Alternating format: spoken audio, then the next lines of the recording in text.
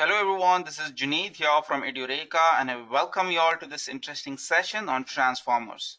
So without any further delay, let's take a look at today's agenda. We'll start this session by having an overview about deep learning and its implementation. Moving ahead, we shall see how sequential data can be processed using deep learning and the improvement that we have seen in the models over the years. And finally, we'll end this session by talking about transformers and some of the best state-of-the-art language models for 2021.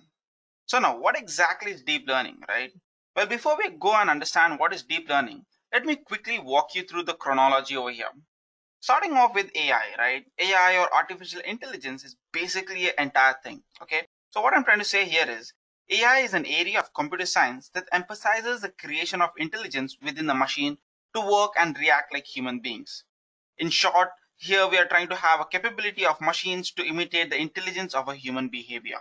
Then we have machine learning. All right. Machine learning is basically a science of getting computers to act by feeding them up previous data. Here, previous data can also be referred to as historical data. So deep learning is a subset of machine learning, and here we make use of something called as neural networks. We see neural networks are the set of algorithms and techniques which are modeled in accordance with human brain. And neural networks are designed to solve complex and advanced machine learning problems. Alright, so what exactly is deep learning, right? Well, deep learning is a part of a broad family of machine learning methods which are based on learning data patterns in opposition to what a machine learning algorithm does. In machine learning, we have algorithms for a specific task. Okay, here the deep learning algorithm can be supervised, semi-supervised or unsupervised. As I mentioned earlier, deep learning is inspired by human brain and how it perceives information through interaction of neurons. Alright, so let us now see what exactly can we do with deep learning. Okay, but before we go there, so why should we choose deep learning for various tasks? So the big advantage of using deep learning is that we can extract more number of features. And when we have more number of features and when we can work at the same time with huge amount of data, we can perceive an object like a human being does. What I'm trying to say over here is, like, if you want to perform a classification task between pen and a pencil, you'll obviously know, as a human being, you'll know the difference because you have looked at a pen and a pencil continuous number of times. And now when you're trying to actually classify it, you can do it with ease. Okay, and the reason for this is because you know the features of a pen and you know the features of a pencil. Okay, similarly, this is how deep learning works. More the data you feed, more the dimensions it can analyze, more the dimensions it can learn. All right, so as I've already mentioned, one of the most popular application of deep learning is image classification. And when it comes to image classification, it can be something as simple as classifying between two different animals to something as complicated as hiding data or trying to run automated cars using classification tasks. Okay, all right, so next type of application using deep learning is using on sequential data. Sequential data basically refers to something like time series data or having to understand natural language. So the reason why we call it sequential data is because here the previous word or the previous feature is dependent upon the next feature. Okay, so as you can see over here, we have what time is it, right? So if I just say it is, like over here, what time is and it are basically features, right? And in order for you to make an analogy or to understand, obviously you have to know what has happened in the past. So in order to do this, we use something called as RNNs. Okay, and there are various versions of RNN that go around in order to overcome the disadvantages, which we'll look in some time. Alright, so moving on to the next application, that is GANs.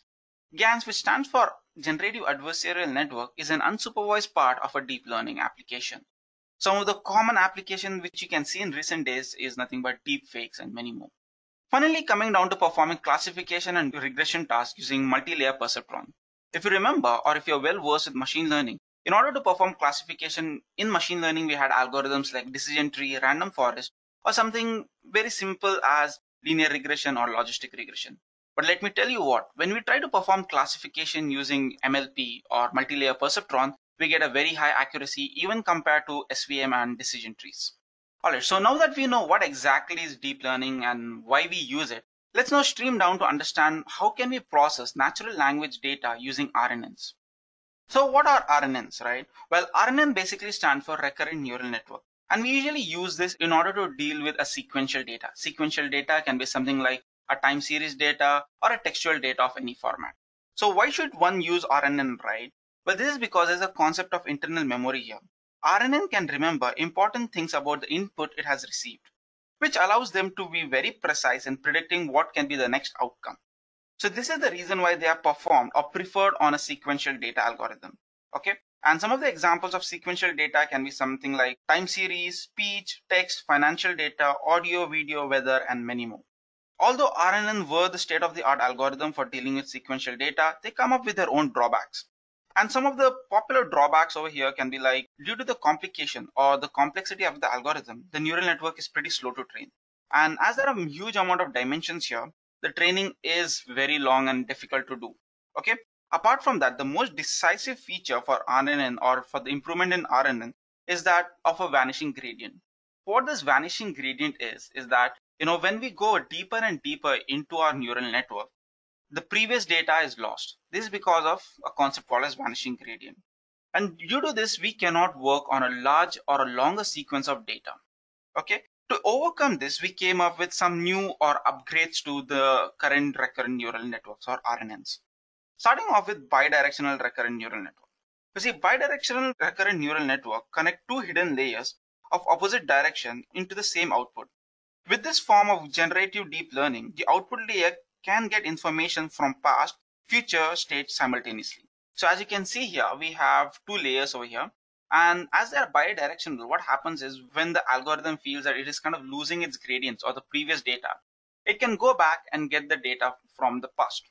So why do we need bidirectional recurrent neural network? Well, bidirectional recurrent neural network duplicates RNN processing chain so that the input process both forward and reverse time order, thus allowing bidirectional recurrent neural network to look into future context as well.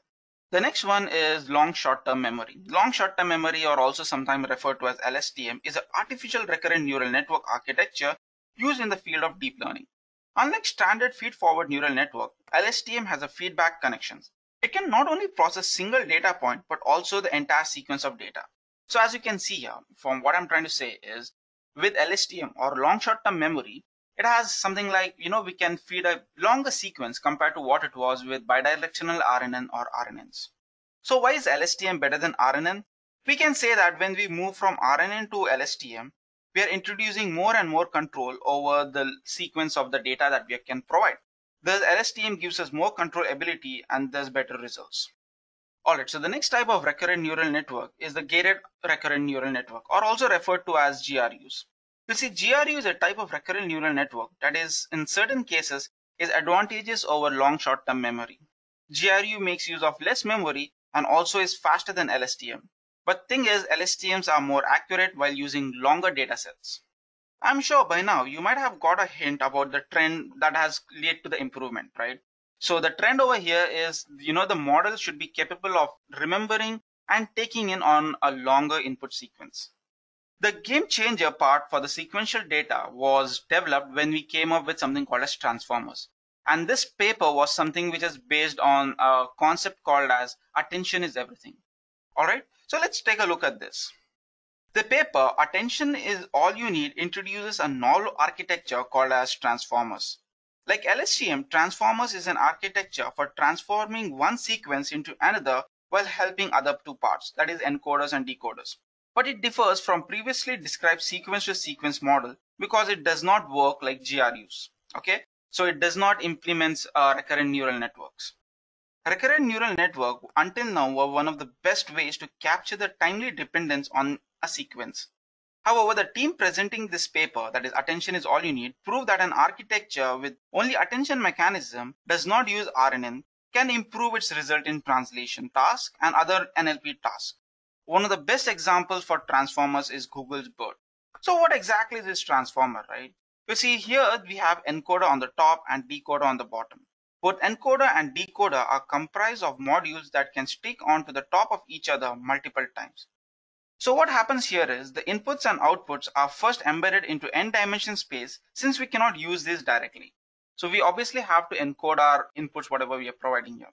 One slight but important part of this model is the positional encoding of different words. Since we have no recurrent neural network that can remember how sequences are fed into the model, we need to somehow give every word or part of our sequence a relative position since the sequence depends on the order of the elements. Okay? These positions are added to the embedded representation of each words. Alright, so this was the brief about transformers. So let us now move ahead and see some of the popular language models that are available in the market. Alright, so let us now start off by understanding OpenAI's GPT-3. The successor to GPT and GPT-2 is the GPT-3 and is one of the most controversial pre-trained models by OpenAI. The large-scale transformer-based language model has been trained on 175 billion parameters, which is 10 times more than any previous non-sparse language model.